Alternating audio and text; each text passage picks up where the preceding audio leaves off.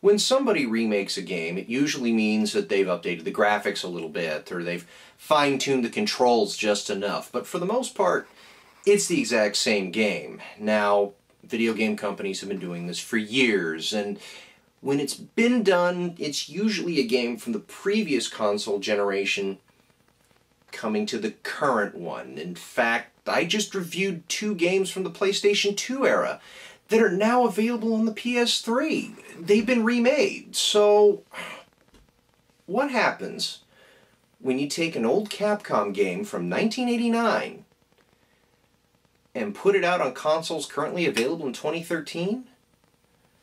Well, in the case of my next subject, you get quite the masterpiece.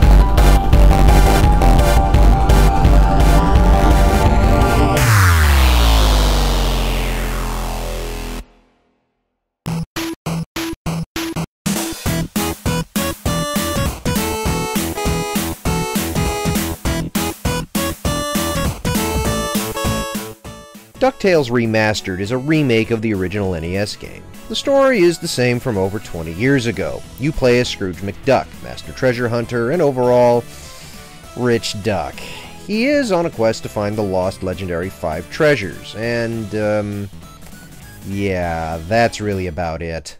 Yeah, the NES game really didn't need that much. I mean, you just sort of pogoed the living daylights out of everything and grabbed the treasures. It's everything else that they did that makes this game special. The gameplay and controls were almost completely spot on and untouched, so the extras came in several different surprises. For instance, the game has 2 extra levels, an intro level that introduces the controls and the exposition, and a final level for Scrooge to go through before getting to Dracula Duck. It adds a totally new experience for veteran players who, to be honest, will go through the game pretty quickly. As for those old levels, WayForward decided to change the layouts of them. They didn't completely change everything, though. Most of the levels are intact, but some of the weird parts were taken out and new sections have been added. Also gone is the time limit, so you have a chance to run around and explore every nook and cranny for every jewel you can find. Yep, WayForward. They made this game. They also did this game that I reviewed a while back. They also have a game that's actually available on this console that they haven't price dropped yet! Anyway, you'll need those jewels as the money totals are saved and can be used towards unlocking stuff in the gallery. This can be a bit hard if you play on easy or medium difficulties. However, anything beyond easy introduces a difficulty multiplier, making earning money easier. Anything above easy also reintroduces the live system, like the NES. Hard and extreme difficulties also cut down the number of life extensions back down to 2, same as the NES, and reintroduce the hidden treasures, adding a 3rd one in the Amazon. The gallery really is a treat, and it's not just because they show the art and stuff that they did behind the scenes. They also let you listen to the music, and in fact you get to see some of the old Disney animation cells from the old TV show. This really floored me, as I was surprised Disney let that stuff out in the first place.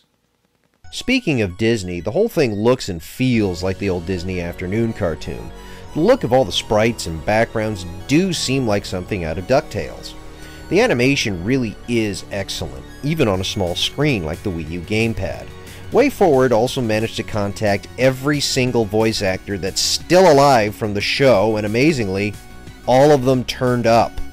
So Scrooge still sounds like Scrooge, Gizmo Duck still sounds like Gizmo Duck, and Launchpad still sounds, well, like an idiot. Because of this, there's a lot of exposition that explains why Scrooge is on the treasure hunt in the first place, as well as his ability to breathe on the moon. The The remixed music is also top-notch. I've been following Jake Vert Kaufman for years, ever since he started with the old digital mod stuff, and listening to his rearranges has been gold for my ears. With all this effort, the term remastered just doesn't seem to fit. It's more like a reimagined version of the old game. Almost re-imagineered. Yes, I know that's a Disney term. Okay, Disney, you can have that one for free, but the next time you gotta pay for it. As you can see, no amount of objectivity can remove the nostalgia glasses from my face, because Way Forward and Disney and Capcom really did a good job. So, where did they screw up? While I said the controls were spot on, they did mess up on the pogo jump a little bit. However, this one's really nitpicky, as it's the legendary hard pogo jump, which requires you to hold down an attack after you jump. However, they do mean down. Not down and right, or down and left, just down. I've tried it on both the Wii U and the PlayStation 3, and I've had the same result. Accidental damage, which is something you don't want in either hard or extreme difficulties. However, this could just be me. Some say it's not important, particularly in hard mode where you can just turn the hard pogo setting off. But it's something I feel they could have done right, as the old NES cartridge really didn't have this problem. I'm also not a fan of the save system. I understand that the dollar totals are supposed to be cumulative, so you can unlock all the extras in the gallery. But if you want someone else to experience the game, you have to start the game over and lose the ability to change stages after you beat the game. This is really felt in extreme mode, as after you beat it or get a game over, you immediately get sent to the title screen. I'd love to be able to earn more cash through the extreme mode, but I also think that multiple saves would also help with other people wanting to experience the game, particularly after unlocking everything in the gallery is no longer a goal.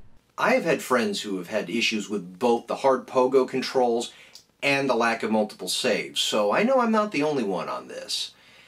There's also a glitch on the Wii U version where viewing leaderboards tends to crash the system, so let's hope that gets patched up really quickly. With all that said, is DuckTales Remastered worth your cash?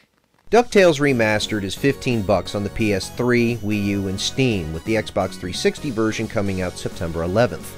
The PS3 also has an exclusive boxed version that comes with the case, box art, a cardboard coaster resembling a disc that tells you it doesn't actually have a disc, and a Scrooge McDuck pin that you've been seeing me wear today, all for $20. Boxed version aside, DuckTales Remastered, I feel, barely hits the worth it mark of $15. There's a great amount of content, the production values are amazing, and even after nearly 25 years, the gameplay still holds up. I'd get it at full price personally, and you know what? You should too. DuckTales Remastered holds up so well that it's actually a good game overall. Not just a game from 1989 that has a new skin. It's actually one of the better downloadable titles out there, and in my opinion, you should go download this right now. I mean, whatever version you want to get it on. The 1989 game for the NES was a great game in its own right. And now in 2013, your modern consoles can have this gem too. No, I will not sing the song.